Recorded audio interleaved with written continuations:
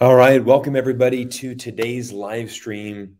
And we are going to be talking about a very important topic that is very hot stream right now. It is a very hot topic, I should say.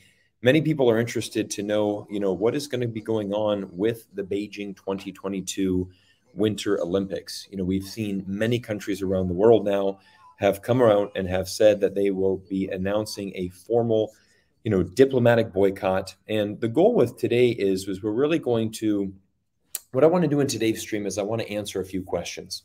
And what you'll notice today is I am on a green screen. So I just want to be very open with everybody. I am currently traveling right now. I'm in America and I am without my normal equipment. So I'm on a laptop using the webcam.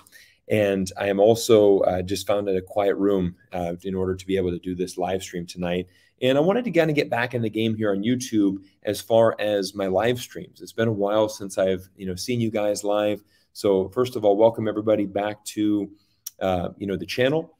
For those of you, if this is your first time watching, my name is Cyrus Jansen. I'm an American expat that has lived around the world for the past 15 years. And I'm very excited about the Olympics. I think the Olympics is really one of the most incredible sporting events in the world. It's one of the most incredible events that happens every year around, or not every 4 years around the world. And it's really important. I think that, I think many of you might know my background is that I am a sportsman.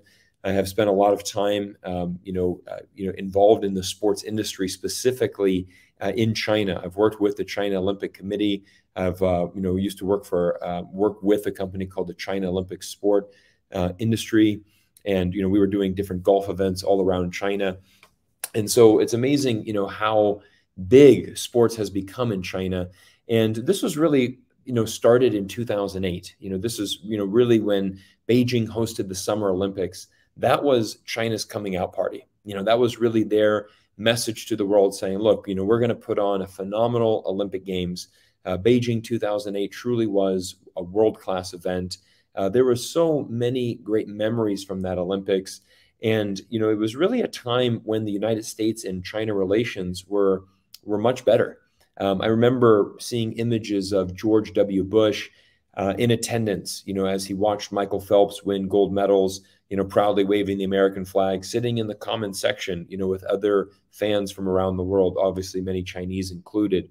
And I think it was really amazing to see, again, when you have all of these athletes and the diplomats together, this is really the world coming together and, embracing something like sport. Now, sport really does have an opportunity to transcend a lot of things. I've mentioned this a few times on my channel. I'm going to go ahead and mention it again as we're waiting for more people to come in the stream here. We're just over 100 people here in the stream now. So again, thank you guys for taking time out of your day. It is 6 p.m. here on the East Coast. I'm back in my hometown of Orlando, Florida, my first visit home in about 4 years' time. So very happy to be back in Orlando. I'm here for the month of December, actually. So very excited to be back in America, back here on the East Coast. And, there's just a lot of excitement as we are, just 2 months away. But it's also, China's in the news right now, a lot for many different things. And, as we go on with this live stream, I want to make sure that, I want to answer all of your questions. I want to, whatever we want to talk about today, obviously the main topic is going to be the Beijing Olympics. It's going to be this diplomatic boycott. Some of the questions that we're going to answer, for example, is going to be, will this diplomatic boycott, will this actually hurt China in the long run? Is this going to hurt China? Is it going to actually potentially spoil their Olympic Winter Games? This is a big moment for China as well. This is Beijing will make history. They will become the first city in the world to host both a summer and winter Olympics. You're going to hear that quite a lot. This is obviously 2008 was China's coming out party. 2022, as China continues to grow, its economy, it's still growing. I mean, there's still many opportunities in China. It still, is on track to surpass the United States as the world's largest economy. Now, the interesting thing is that, these last 12 months have been very interesting in China. We've seen Xi Jinping, he has really come out, surprised many people, many investors, with these regulations, the tech regulation, this is a very big trending thing that's been happening. We've seen a tremendous amount of market capitalization in the stock markets in Chinese names has been, wiped out. A lot of Chinese names, a lot of these popular Chinese stocks like Alibaba, trading at a very, very low, price to earnings ratio as you compare that to, what it probably should be trading at. And certainly even with this China discount, this is something that we've seen a lot of the Chinese internet stocks, are under a lot of pressure. I think what's really interesting is what I feel, and again, we're going to get into the topics of the Olympics, but, as somebody that studies China, that spends a lot of time trying to analyze the policies and trying to really understand what's coming out of China, a lot of times from the Western perspective, we don't really understand everything, because in China, they very much are planning 5, 10, 15 years down the road. I think an interesting thing is when we're talking about tech regulation, for example, we see some of these big problems that are happening in North America with companies like Facebook, and the fact that these tech companies are largely unregulated. They are now out of control, and they're so big that the US government really has no opportunity to have any control on these.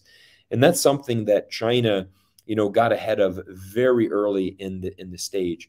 I was reading a tweet from another, from a Chinese expat, or sorry, from an expat in China. And he was saying that, I believe he's French. I forgot his name. It's off the top of my head, but he had a really, really good thread on Twitter. And he said, the greatest decision that China made was installing that firewall 20 years ago. And the main reason for that was just being able to control the companies that are operating inside of China. For example, if you go to Europe, it's American companies like a Facebook, like an Instagram, that are dominating and getting all of the data for European companies. They're getting all the data of Europeans. There's no way for a country like France, for example, again, Amazon, Facebook, Instagram, WhatsApp. I mean, these all are dominated by American companies. There's not a French equivalent that's going to be able to compete with that. And China said, no, we're going to, we want to basically be able to have, that data. We want to be able to control that. And, we don't want to be a slave to the American system.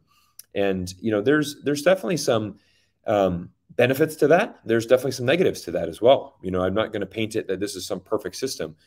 There's definitely some positives and negatives, in that system. But again, this is what China's done. And, we're seeing a lot of industries, that have been affected over the last, 12 months specifically. Interesting side note, I mean, this was about 6 years ago. The golf industry in China was under a heavy attack from the government. There was a tremendous amount of corruption that was going on in the golf industry. China had closed about 100 golf courses in the span of about 12 months. And many people speculated, oh, is China going to ban all the golf in China? And there's something that, people need to understand when we talk about China, and we really try to understand this, is that, the government does control all of these aspects, whether it's a tech company, whether it is the sport, whatever that is, the government is going to be controlled. There's no company that can be bigger than the government. And, this is a way that they can control how the country's moving and, hopefully moving in the direction that they want. So I'm still, optimistic on China as far as, we need to zoom out a little bit. We need to see, what is this tech regulation going to be like 5 to 10 years from now? Sometimes you might have some short-term pain for some long-term gain. So that's a little bit of analysis on that. Let's go ahead and jump into the main topic here. And first of all, I want to say thank you to everybody for joining. I'm going to go ahead and check the comment section here. And we've got some people from Atlanta, Georgia. Love it. 1996 Summer Olympics in Atlanta. Fantastic. Good morning from down under. Testify Tester AJ, hello. Kevin James, hello. Everybody, thank you guys for joining today. I'm really excited. I'm really excited for the show and excited to be, talking about this topic. So let's go ahead and jump in. So obviously it's not news anymore. the United States will be, implementing a diplomatic boycott of Beijing 2022. Now, I think, the United States is really the leader of the Western world, leader of the world, if you want. I think many countries were waiting on the United States to announce this boycott. It was suspected to be coming for a long time, many months. There was, speculation that Joe Biden and his staff would be announcing this diplomatic boycott. And, we finally, were able to, see that this week. Now, as soon as the United States announced, as expected, other countries are going to follow suit. We had Australia. Australia had even mentioned, for example, that we're just kind of waiting on the United States. Once they do it, we're going to follow in their footsteps. Canada, of course, the United Kingdom, New Zealand. So you've got the Five Eyes there, all uniting together. I believe New Zealand's actually a little bit more COVID related to their boycott, essentially saying like, we're not going to send just because of COVID, etc. However, I think what, this is an important thing. I do want to say that because, I think I want to talk a little bit about the reactions from China, what the United States has said. And, basically the diplomatic boycott is an interesting one.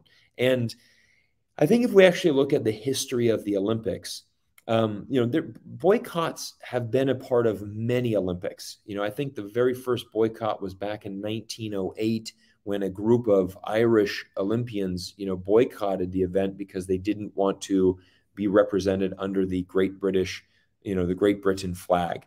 Obviously, probably the most notable boycott, which was the 1980 Summer Olympics in Moscow. I believe the United States obviously led that boycott, and that boycott, did have 68 other countries, I believe it was. It was over 60 different countries around the world followed the United States, boycotted that event.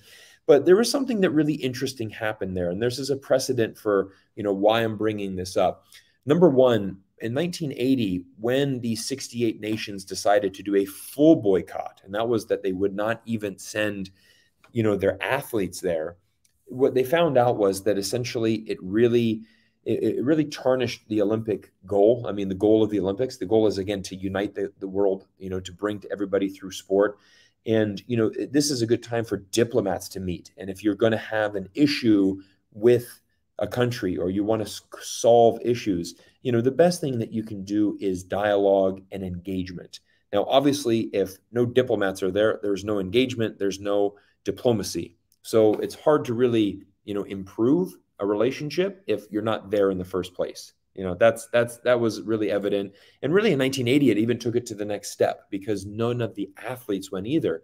And looking back on that, we've had members, American members of the International Olympic Committee say, look, even a full boycott, all it really damages is the athletes themselves. That's really the only people that damage. It doesn't really affect the games as much. And again, these are athletes that have spent their entire lives, maybe waiting for this one moment in order to, hopefully claim Olympic glory. So, this is one thing that's important. That's why I think you're not seeing a full boycott. You are seeing the athletes from all of these countries will be going. Now, I think, China has come out and they've basically said two things that I think are really interesting, and I kind of want to break them down. Number one, they've said, well, you know what? You guys were saying that you were going to boycott it, and guess what? You weren't invited in the first place. Now, I don't really agree with that because I think any time that, as soon as Beijing won the bid to host the Olympics, pretty much that means that all the diplomats from around the world are going to have an open invitation to come to Beijing. I mean, ideally in a perfect world, you would have the United States president or vice president, and these other big countries around the world. You want to have these diplomats there. Again, we go back to 2008, Beijing was hosting in the summer. That's a lot of face for China when George Bush is in the stands holding the American flag and, cheering there, sitting in the comment section with many other fans and cheering. That's a good thing. That's a good thing for the world. That's what we want to see. Now, obviously, the big thing that is really tied to this entire thing is really human rights. And, this is something that we need to address. I think the United States has officially said that, Obviously we know Michael Pompeo, for example, on his last day in office, officially declared a genocide in Xinjiang.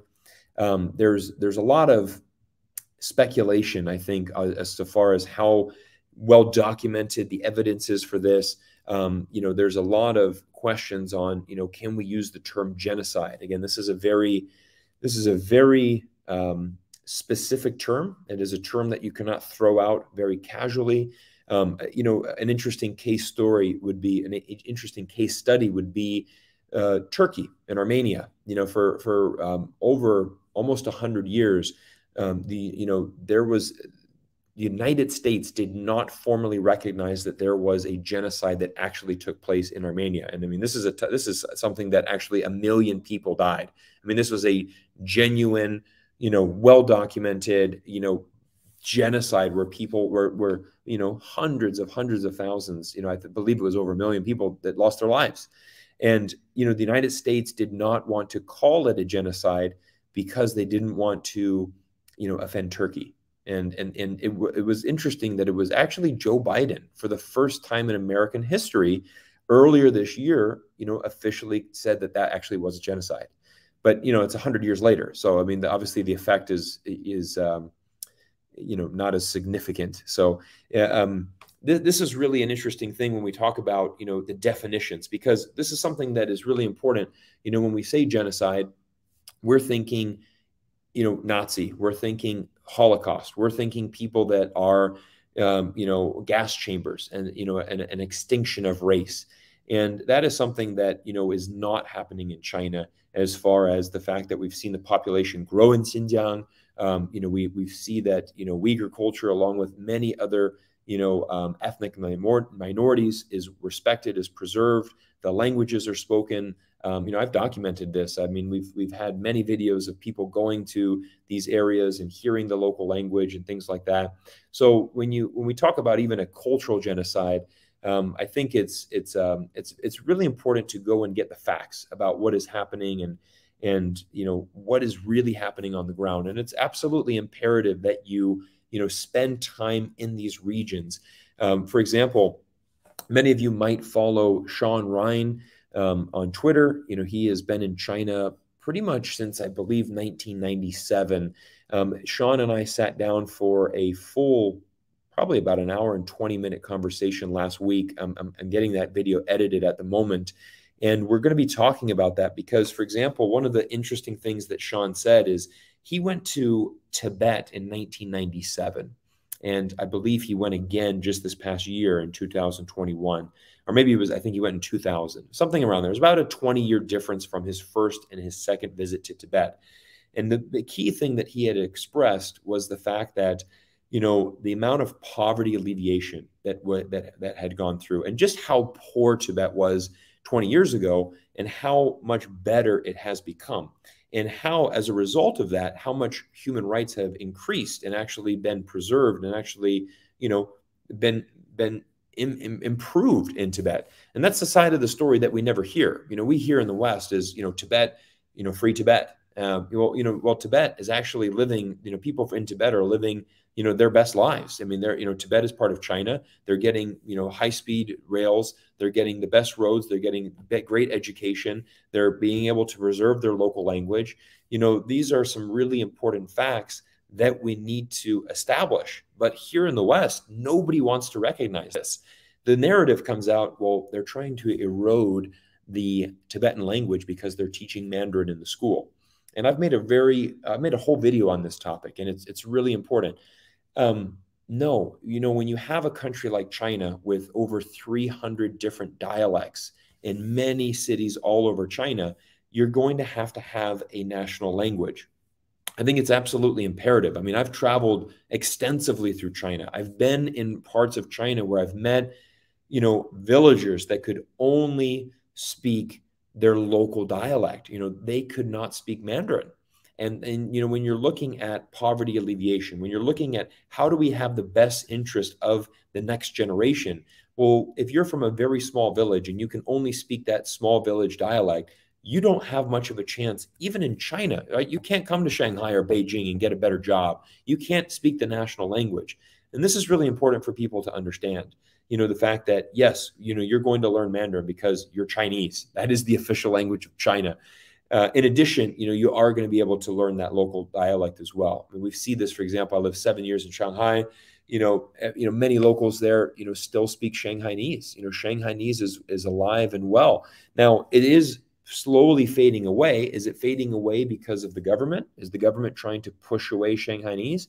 Or is it the fact that just, many second, third, fourth generation Shanghainese children, they're just not, studying the language as much as before. Now parents in Shanghai are saying, that's okay. Just speak Mandarin. You're fine. You don't need to learn Shanghainese.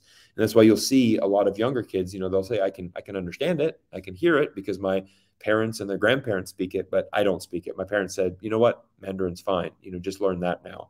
So yes, there is some languages that are declining, but again, it's more of a situational base. It's not because the government is coming out saying we need to eradicate every other language. Mandarin's the only one.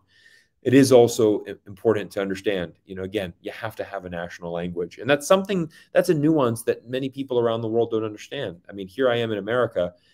I'm in Florida. I can travel to any other of the 50 states and you're going to be able to speak English, no problem. Now, let's go back to the diplomatic boycott, because I think this is an important thing. Will this hurt China? That's something that I want to say. And I think when we look at it from the game perspective, for the Olympic Games, at the end of the day, we watch the Olympics to tune in and watch these stories that are unfolding. We're watching the Olympics to see the athletes. I can't tell you who was the American diplomat that traveled to Tokyo to attend the 2020 games. I know that there was somebody from the United States government that traveled, but I don't remember because it wasn't really, it wasn't played on TV. It was really all about the athletes. That's what the Olympics is all about. And so it is more of a missed opportunity, I feel, for China and other countries around the world to have that opportunity and that engagement. Now, I want to give everybody a very clear example of, why diplomacy and why engagement is so important.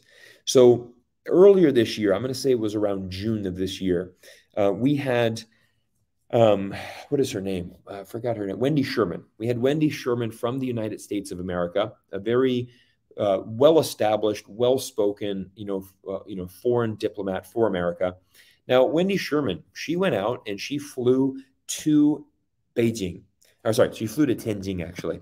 And she was in, and the interesting thing with diplomats is, and this is something I want people to understand, diplomat, you're treated at a different level than a common citizen, right? A diplomat has a different area of the airport that they're flying into. A diplomat has a different area where they're getting their passport scanned.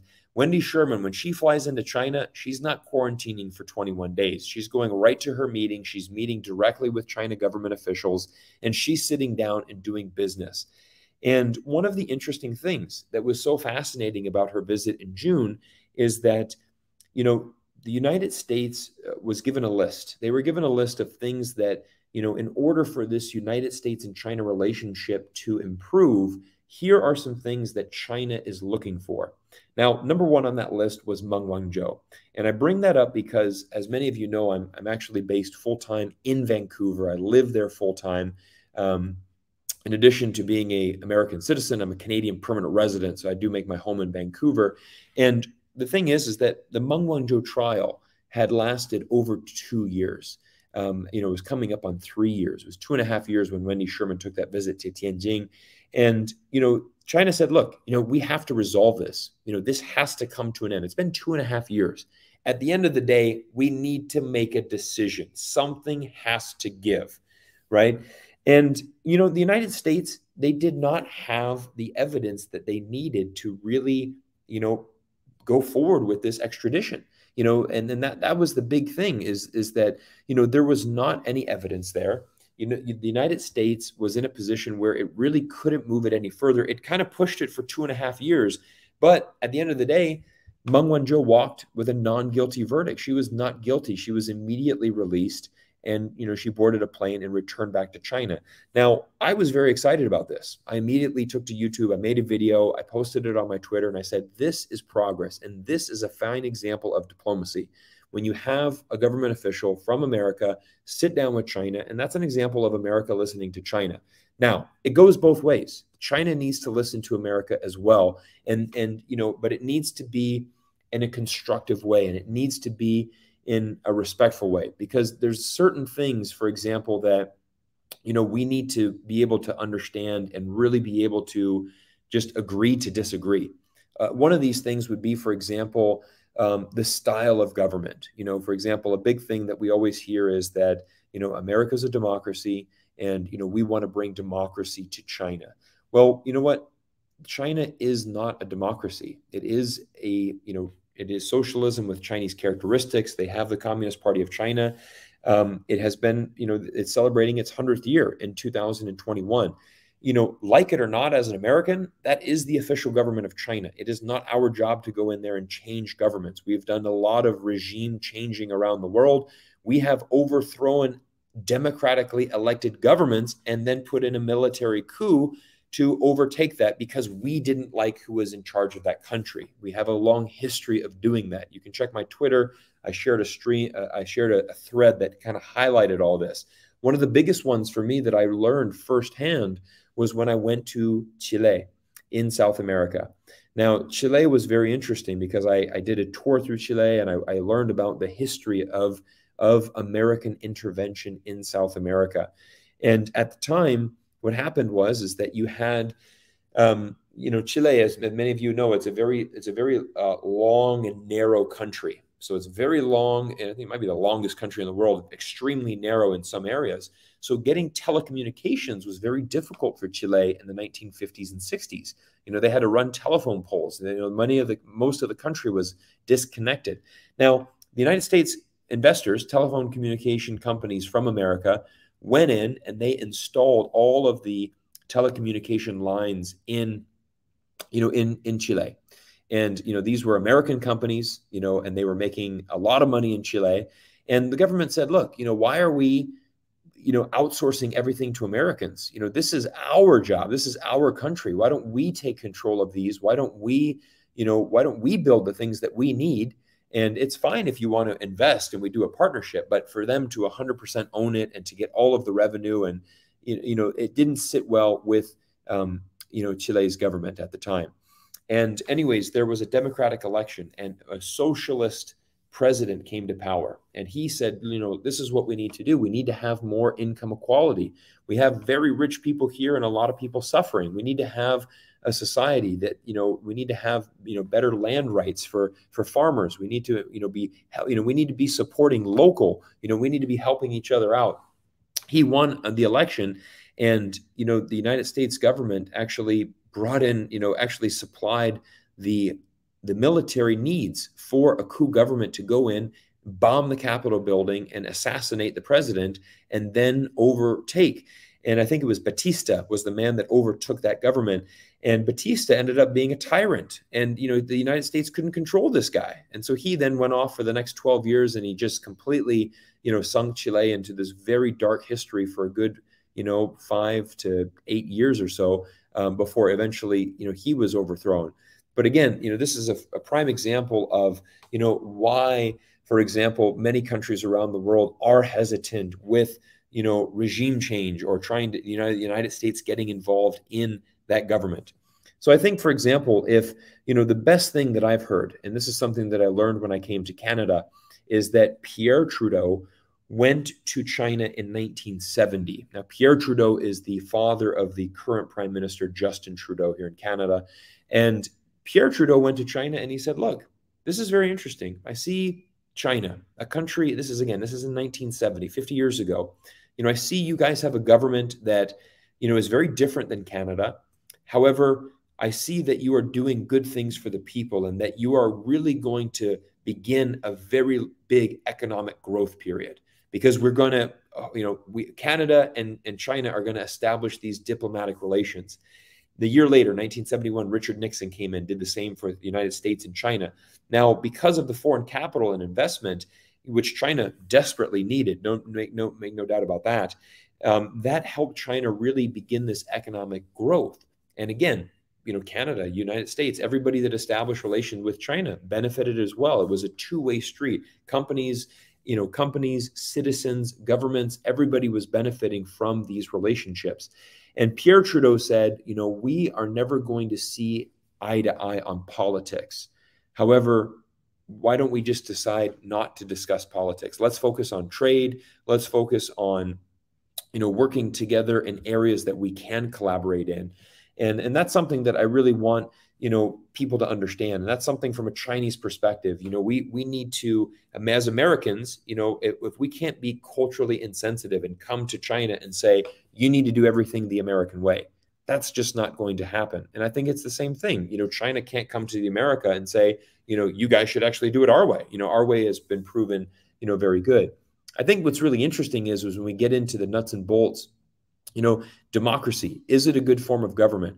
Yes, there's many case examples that democracy has proven, very effective. But there's also really an interesting trend is that, the term socialism, even communism, is gaining traction inside of America. And I'm saying gaining traction mean it's becoming more popular. I mean, I think I want to be, it's not like it's overwhelming majority. I mean, more people are interested in this kind of socialist concept. And this is something that we see in America. For example, what is the difference between China coming out and saying companies like Alibaba and Tencent are making way too much money? What they need to do is this common prosperity. They need to be giving back to society. They also need to be making sure that everybody, has a fair chance. Now, in America, we all actually see the same thing happening. We see people saying, well, it's not fair that Jeff Bezos has $200 million. It's not fair that, $200 billion, correction. It's not fair that Jeff Bezos then goes and buys a New York City penthouse for $100 million. Why does he have that money? Defund the billionaires, and look at like Bernie Sanders, everybody, college education should be free. The government should pay for that. Everybody should be equal. These are some things that are gaining traction in the United States, which is something that is, happening in China as well. These are concepts that, for example, are very popular around the world. Again, I live in Canada. In Canada, we have socialized medicine. Now, for an American to even hear that term, socialized medicine, for many people, they're like, no, like that's communism. You can't have socialized medicine. And that is something that we see, medical coverage. I don't pay a single penny for having any type of medical needs that I have. As an American citizen, when I travel back, I'm here in America for the month of December, I have purchased travel insurance, health insurance for while I'm in America because, I'm uninsured here, unless I have that travel insurance, because we don't have a system that rewards or takes care of our local, citizens here. You have to have insurance. Medical coverage is not free in America. There's tens of millions of Americans that have zero medical coverage. Health insurance. They have zero health insurance. So if they do have a medical problem, they're going to have to pay out of pocket. And as we know, the United States healthcare system is extremely expensive. And that could really put people in a very big financial difficulty. Now, I'm kind of going all over the place here. I'm really excited. It's been a long time since we have had a live stream. So I just want to again say thank you to everybody. We just saw a super chat come in. I want to say thank you so much. It is in Canadian dollars. So fellow support from Edmonton, Alberta. Fantastic. Love Edmonton. Actually, I've been to Edmonton. Love Alberta. I have been to Calgary. I haven't been to Edmonton yet. I'm a little bit cold. Don't let the background destroy you, or don't let the background image behind me fool you. I'm not a big fan of cold weather. I'm originally from Florida. I like the hot weather, so I'm going to make sure I go visit Edmonton in the summertime. Let me just go ahead and check some of the comments here, and this is so interesting. Americans hate socialism for average Americans. And I think what's interesting about America is, and I'm going to make some videos about America while I'm here, because I want everybody to be clear. There's a lot of good stuff in America. I mean, America is a fantastic country. And at the end of the day, I'm American. I mean, this is my hometown. I grew up in Orlando, Florida. I'm back in my hometown for the first time in 4 years. But I'm also, I'm back in the town that I grew up in. It feels good. Home is always home. It feels good to be back. And, there's a lot of things that, I really enjoy when I come back to America. But it is really interesting to observe as well. And I'm going to dive into more details about, American culture and kind of the difference in our government. But again, like somebody comes in here and says Canada is more like communist country than China. I think Canada, when we look at it, it's a very different form of democracy. And that's something that people need to understand.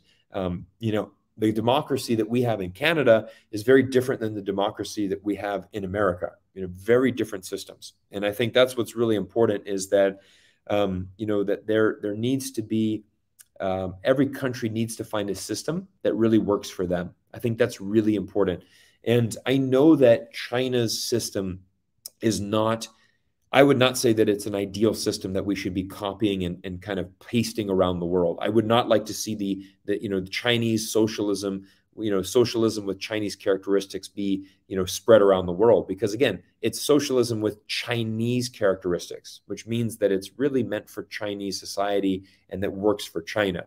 Again, I mean, we've seen China, they've had 70 years of stability here, since 1949, 72 years of stability and growth. Obviously, within that time frame, there were some very difficult times as well. I'm not going to overshadow some of the mistakes that Chairman Mao made.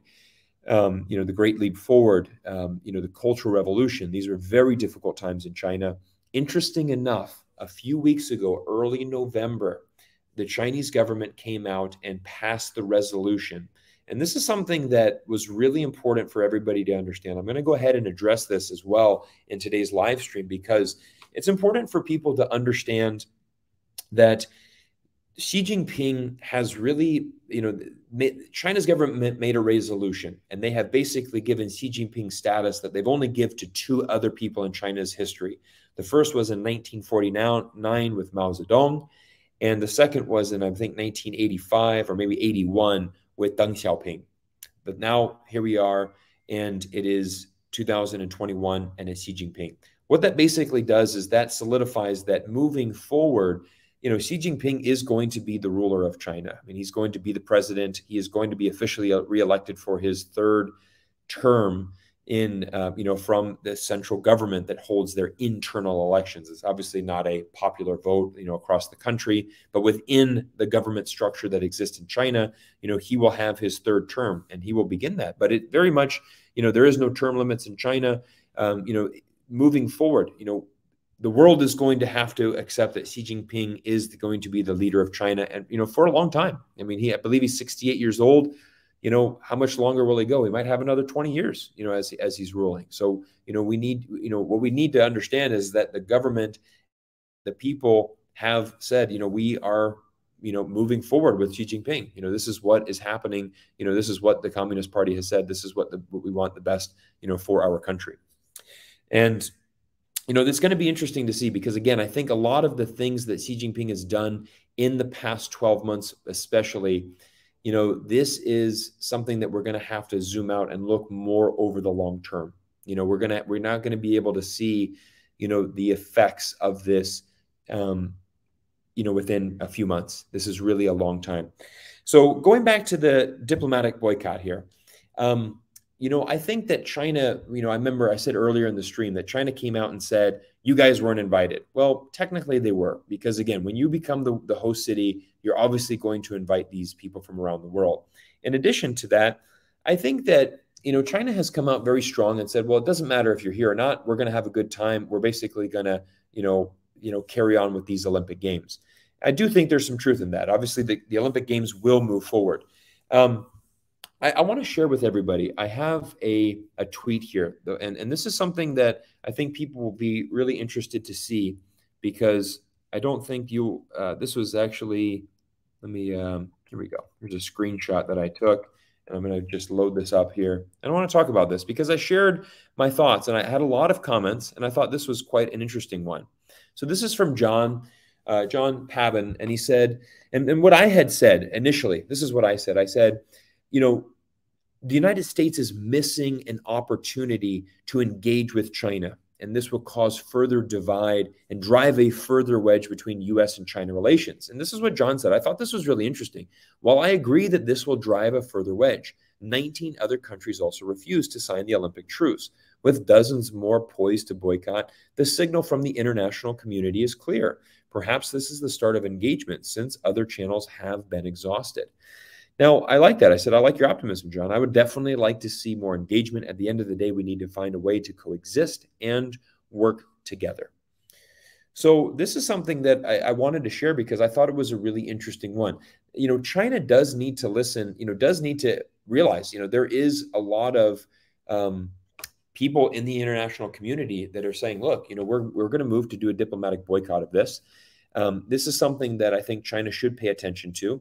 And I think, for example, what I would like to see is, let's say that I was the United States government.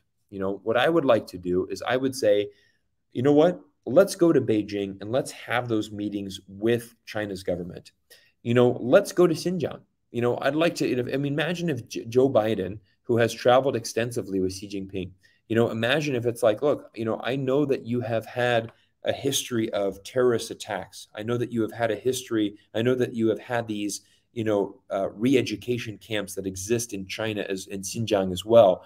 I want to hear the full story from your perspective. I want to hear what is going on.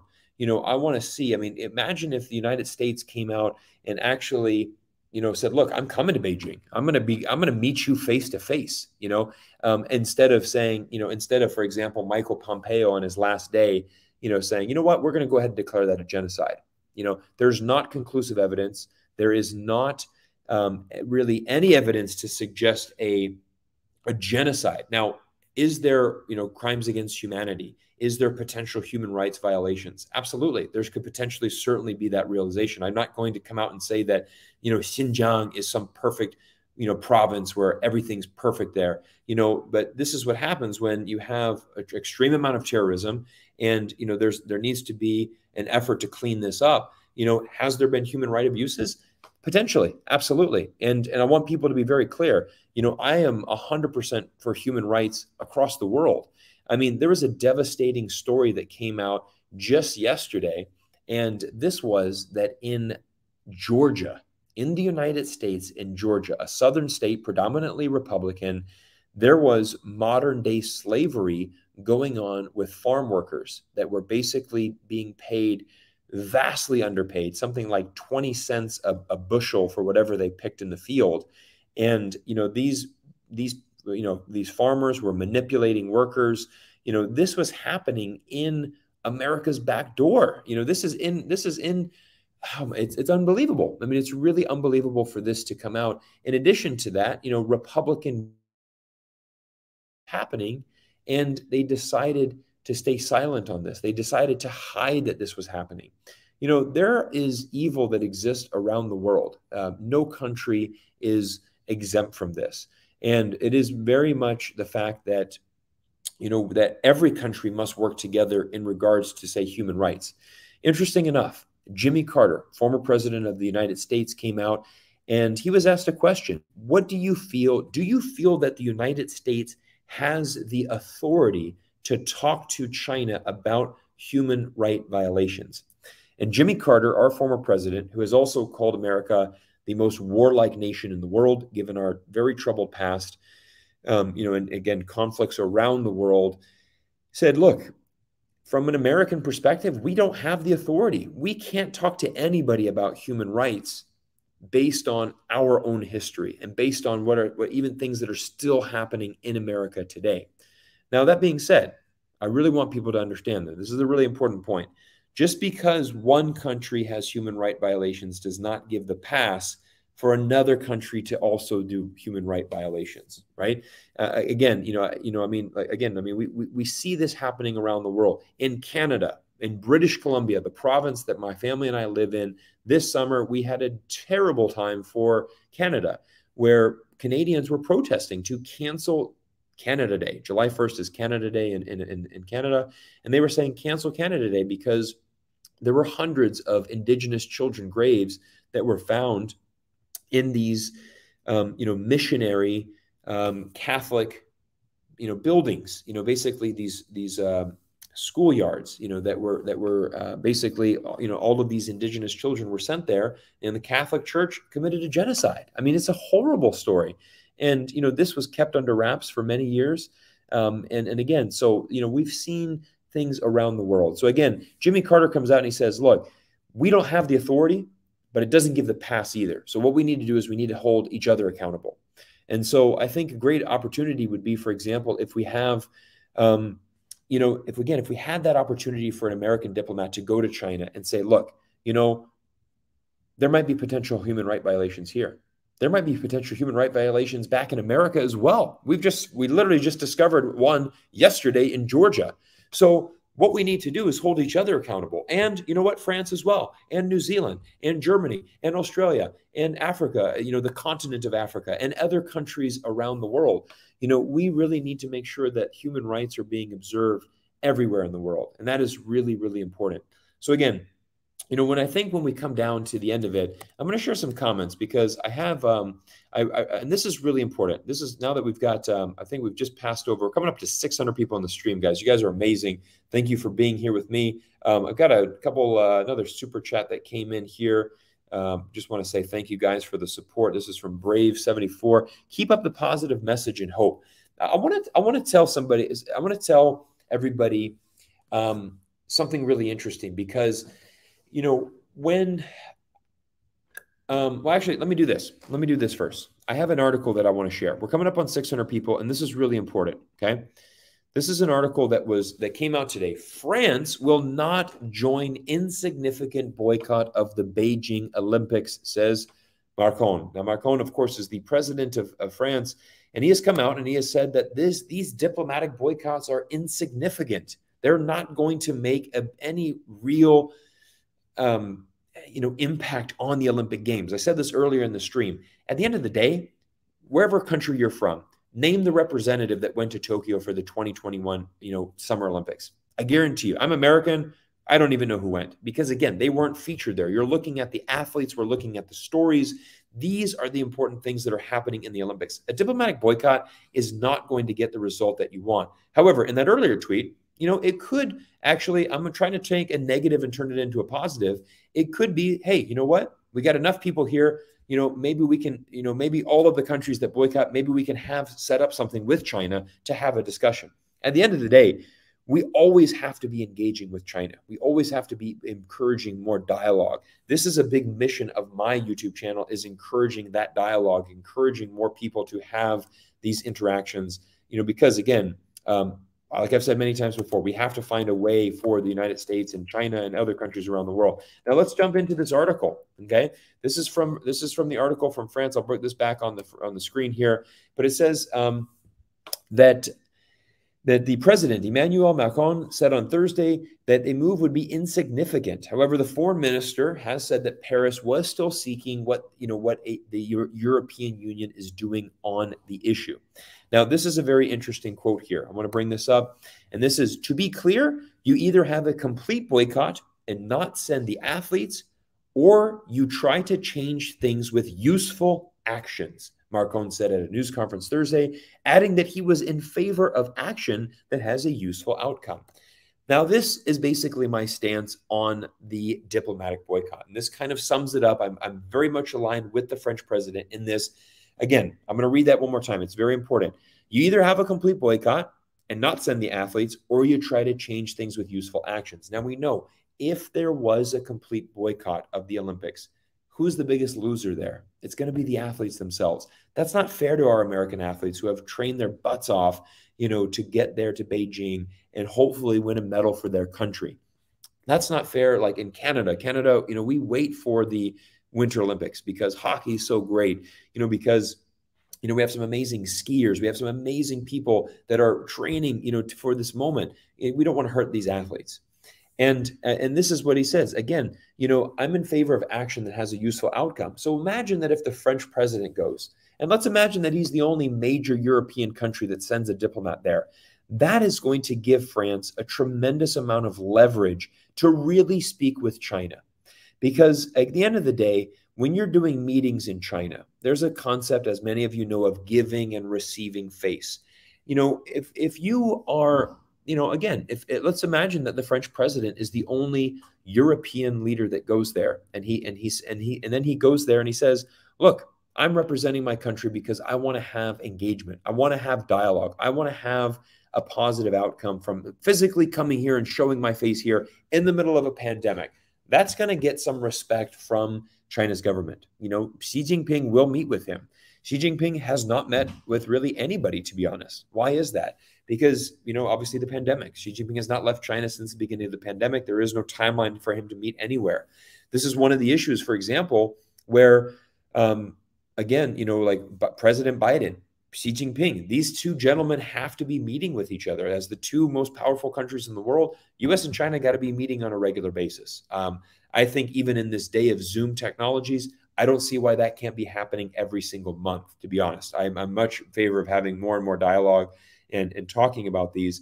But I think this is an opportunity. The French president, I think he said a very important thing there.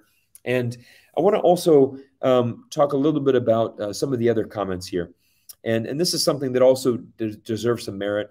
And this is the French Education and Sports Minister, Jean-Michel Blanquer, warned against politicizing the issue. We need to be careful about the link between sport and politics. Sport is a world apart that needs to be protected from political interference. If not, things can get out of control and it could end up killing all of the competitions. Now, I'm going to say that I somewhat agree completely. I somewhat agree with that statement. And here's why. Because at the end of the day, sports has always been political. I mean, we do have to establish that fact. As an American, for example, a few years ago, Colin Kaepernick, very prominent NFL quarterback, he started to kneel during the national anthem during the football games in America. Now, football is like a religion in America. American football is a huge sport. And every NFL team, we have the Stars and Stripes, we have the flag, we have our military that's honored at almost every single game. And so a lot of people took issue with this. They're saying, hey, you do not disrespect the flag. You do not disrespect our military. You do not disrespect our country by kneeling during the games. And they said, if you want to, hold a press conference on the Monday afternoon, and then you can go and have your speech. And Colin said, well, you know what? On Sunday, I've got 80,000 people that are looking at me. If I'm going to make a move, this is for me, the time for me to do that. So I'm not going to say that, like in a perfect world, politics and sport should be separate. We could, just have sport and just enjoy sport. But I do realize the fact that, for example, if there are athletes that are going to be protesting, we might see something where athletes protest there. Maybe they're going to have, an opportunity. Maybe they're going to take that tape. I mean, they might be on stage and they might do that. That is something that has happened throughout world history. That is something that happens in sport. And so, again, I think there is a healthy balance there, that we, ideally, we don't want to get into this tit for tat. That's the thing that, for example, we don't want to see. And that's something that United States and China does often, is kind of this tit for tat. You did this, so I'm going to retaliate and do the same thing, to you. Grab some water. Interesting enough, for example, China has come out and said, well, the United States is going to pay severely, for doing this diplomatic boycott. Well, what is that going to look like? I mean, could it mean that in 2028, when Los Angeles hosts the Summer Olympics, that China, does a diplomatic boycott? I wouldn't like to see that. I mean, again, I do believe that Xi Jinping will be the president of China in 2028 still. I mean, I would like to see Xi Jinping in LA. I mean, I hope that in 7 years' time, or 6 years' time, 6.5, whatever it is, I would hope that United States and China relations can have some significant improvement. That is kind of a very scary outlook when we're already saying, well, maybe is China going to boycott 2028? That means that we're going to have another 7 years of worse relations with China and the United States. And let's be honest. I mean, these past 2 years have been a wild whirlwind of just, back and forth issues. So, again, I don't want to wait to that. I'm hoping that, we can learn to work together and that we can work, try to find these solutions. So again, I think this is really, really important that we really understand the importance of, let's go back to that Olympic Charter. The Olympic Charter is really trying to bring together countries around the world and really making sure that, we're trying to achieve a better world by coming together. Now, I want to share, as we're kind of coming to the end of the stream, and I have a really important announcement, and this is really big. So I want to thank all of you for coming here and, spending an hour with me here tonight. It's been so much fun to be back on the live streams. I'm going to announce a couple things that I've got coming up on the channel. And what I'm going to do is on December 15th, I have a really cool YouTube video coming out. It's actually going to be an event that is bringing together Chinese and Canadian athletes. I'm very excited about this event because, we've been working with, these athletes to get them together, and essentially what we have is we have 3 Canadian downhill skiers that are going to be on a video with 3 Chinese Olympic snowboarders. And what we're going to be doing, I'm going to be the host of this event, and we're going to be bringing together these 6 Olympic athletes. One of the Canadian athletes actually won a bronze medal in 2018 in Pyongyang, which is fantastic. So we've got an Olympic medalist that's going to be attending, and this Olympic medalist has been to Beijing, has seen some of the facilities there. He's really, a really great ambassador, for the skiing sport and for Canada. And I had a chat with him a couple of days ago, kind of briefing him on our chat, as we're getting ready for this event.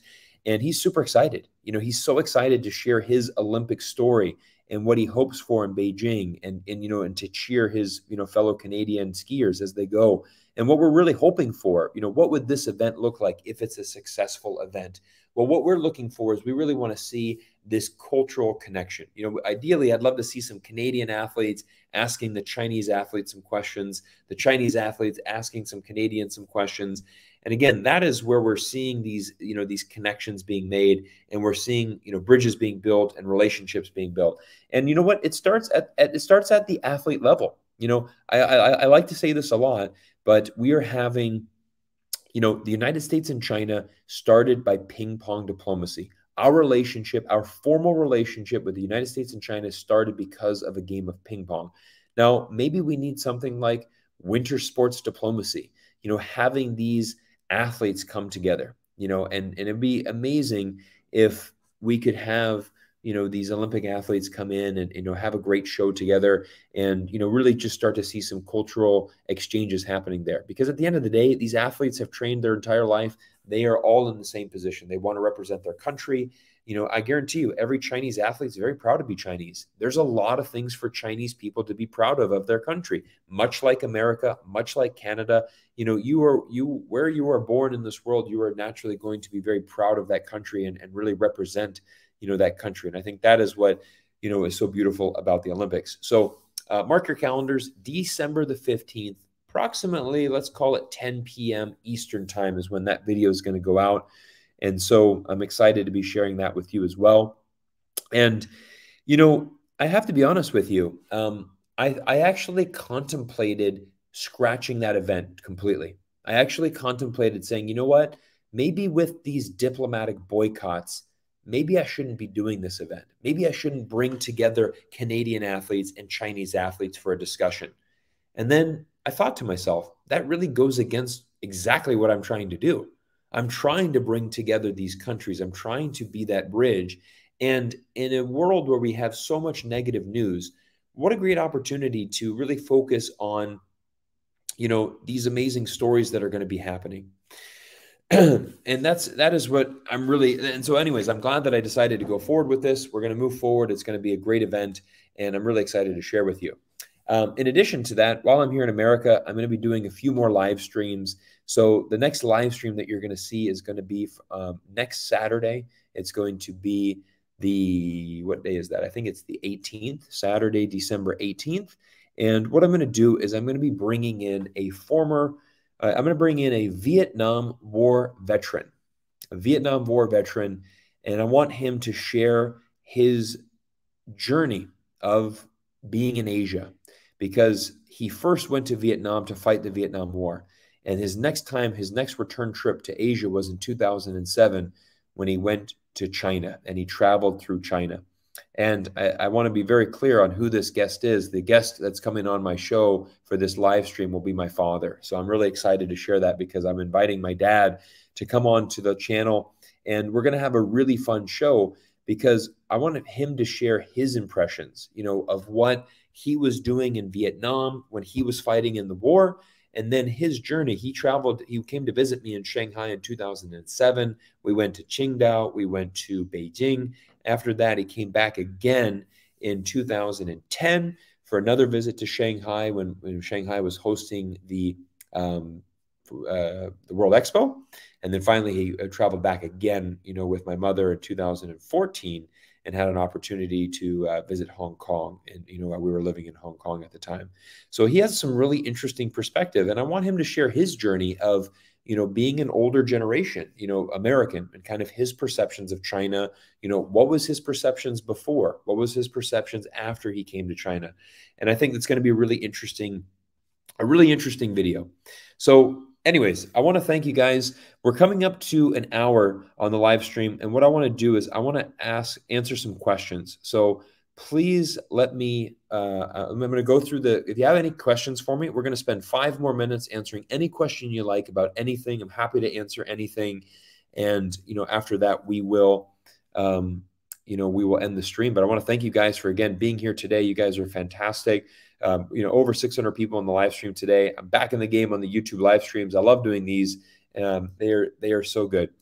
Here we go. When the Olympic athletes were required to quarantine when they arrive in China. So no, Olympic athletes are exempt from quarantining as long as they're double vaxxed. Now, what's going to happen is that Olympic athletes will be flying into a very specific wing of the Beijing airport. They will be going on a specific athlete-only bus, and they will be transported to the Olympic Village, and they will be in essentially an Olympic bubble. So there will not be an opportunity for athletes to, for example, go take some pictures on the Great Wall of China, go check out the Forbidden City, see anything in Beijing. Essentially, you're going to see Olympic athletes. They're going to fly in, go to the Olympic bubble, do their events, back to the bubble, and then after they're done, they're going to get on a plane and they're going to leave. That's the extent of what you're going to see for these athletes. That's a little bit unfortunate because obviously it'd be great to explore different parts of this. And I think, unfortunately, it's COVID. It's still, having that. I'm seeing a lot of interesting things about Taiwan here, and I'm gonna make a video about this. I'm going to make a dedicated video about Taiwan. Many people ask, is Taiwan a country? Is it a part of China? I mean, I think this is a really interesting video that we can make, to kind of clarify the air on that. And I think what I want to do is I want to talk about Taiwan and really give everybody a very non-biased, very realistic look into Taiwan and what I feel for the future. I've got some interesting perspectives I guarantee that you've never heard before about Taiwan, and I think it would just kind of bring us a little bit of reality here. Yeah, I mean, a lot of people in the chat saying, I am from Taiwan. Taiwan is part of China. Invite Charles Liu, a Taiwanese venture capitalist. We should be thanking the athletes, best taken care of in China. Absolutely. We're wishing the athletes the best. I mean, we got to, again, this is the Olympics, guys. I mean, this is an amazing event. And, let's hope that the athletes have a good time there, do the best. And any further questions? Anybody else want to mention anything else? A lot of questions about Taiwan. I will be making a video about that. It'll be good. Let's see. Just going through our comments here. American government need to take care of American people first, not the government game. I agree with that. I think I tweeted this out earlier this week. The best foreign policy for the United States is a domestic policy. We need to make sure that our country is a shining light for the world. We always think we are. We always think, hey, everybody in the world looks up to America as the #1 country in the world. That's kind of what we're taught growing up as an American. And I think for many years that probably was true.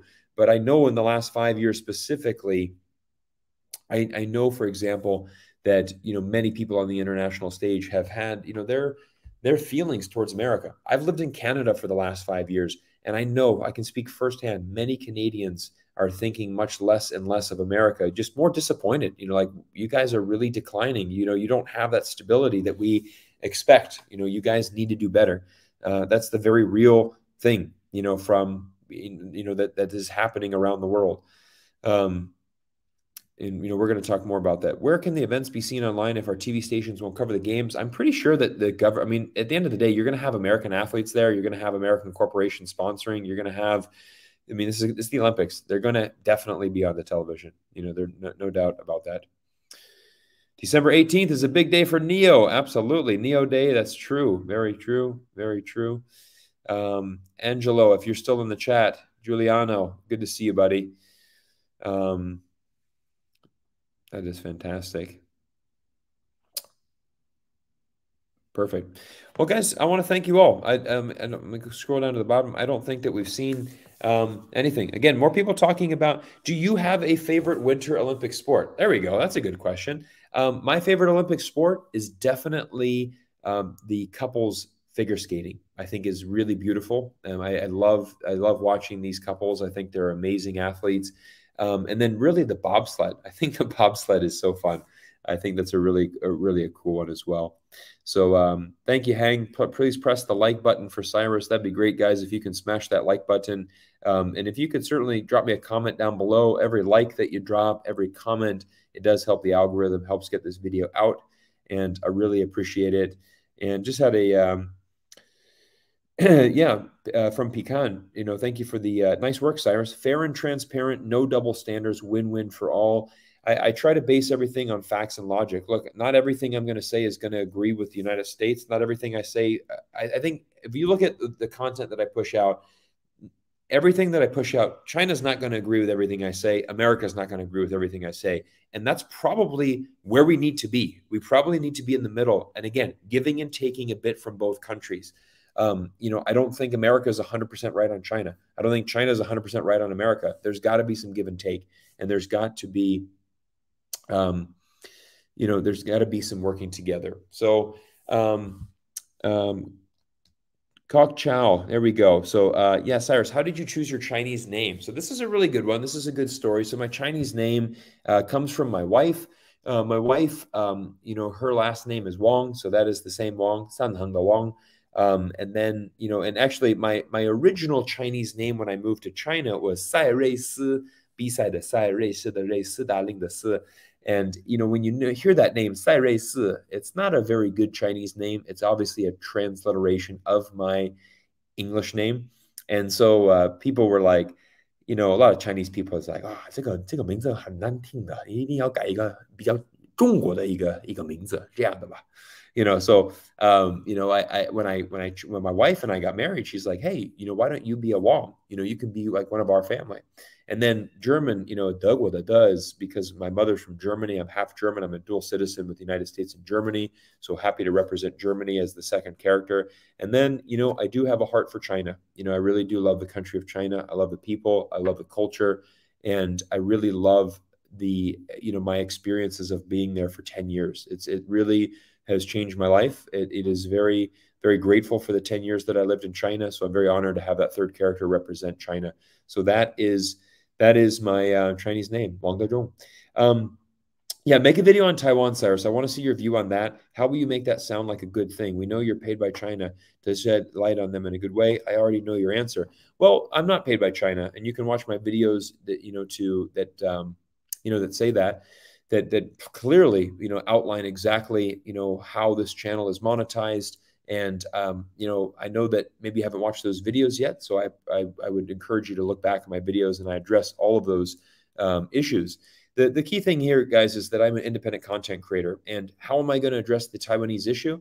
Facts and logic. The very simple fact, for example, when we look at, is Taiwan a country? The very simple thing. I mean, I'm an American citizen. What does my United States government say about Taiwan? What does the United Nations say about Taiwan? These are important facts. I mean, again, this is not a bias. This is not something even coming from China's government. This is coming from every major government in the world today as far as who they recognize. That is a fact that needs to be brought to the table. Now, I am going to address, for example, the title of my Taiwanese video is going to be, for example, the truth about Taiwan. Does World War III start here? And this is really important because this is where a lot of people are saying, you know, if there's a conflict between the United States and China, it's going to happen in Taiwan. And I have some interesting perspectives that I want to bring to the table here. I'm going to save some for the video. So I know there's a lot of interest in that. I'm going to save some for the table for that video. And that is something that I want people to wait and see because, again, I think that we really need to listen to a lot of the Taiwanese people. You know, there's a large portion. There's some people in Taiwan that definitely want independence. There's some people in Taiwan that definitely want a closer relationship with China. There's many people in Taiwan that want the status quo. These are all things that facts that we need to address, and also look at some history. So we're going to make a good video about Taiwan, and I'm going to tell you what I would like to see happen with Taiwan, and we're going to address that in the future.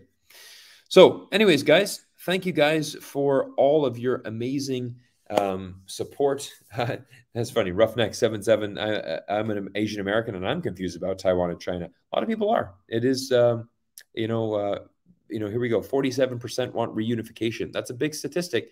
Looking forward to it. Cyrus from Quack, thank you so much. Thank you for the support, Quack. I know you're a Patreon supporter as well, so I appreciate you being a Patreon supporter, my friend.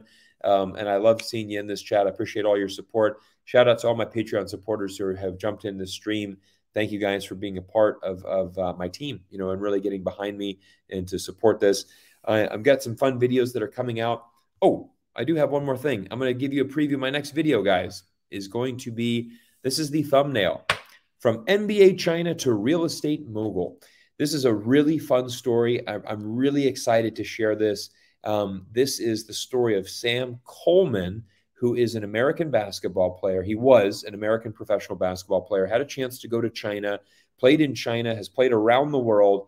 And what I'm doing here in this video is, this is really exciting, is I'm sharing a very inspirational and a very motivating story, because Sam tells his story how he went to China, pursued his professional basketball career, had an opportunity to go to the NBA, had it cut short, and then really experienced some hardship in his life. He was down to his last dollars.